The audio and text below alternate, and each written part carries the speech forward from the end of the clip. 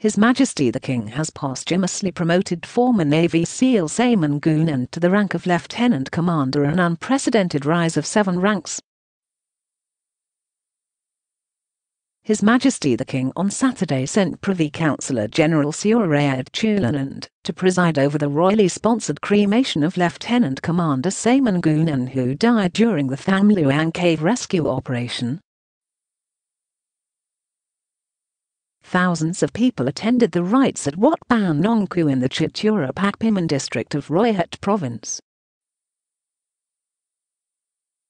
Saman died on July the 6th, while carrying oxygen tanks into the cave for the rescue operation. Surayud led monks, government officials, guests and the people to lay funeral flowers in front of Saman's coffin at 4:16 p.m. NOW. Phayao Governor Narongsak Osottanakorn represented the 13 rescued wild boars to place funeral flowers for Saman. Earlier Surayud gave 5 monk robes, granted by the Supreme Patriarch, to the monks who chanted prayers during the cremation ceremony. His Majesty granted a special crematorium to be built at the temple for Saman, and also bore all expenses related to the funeral rites.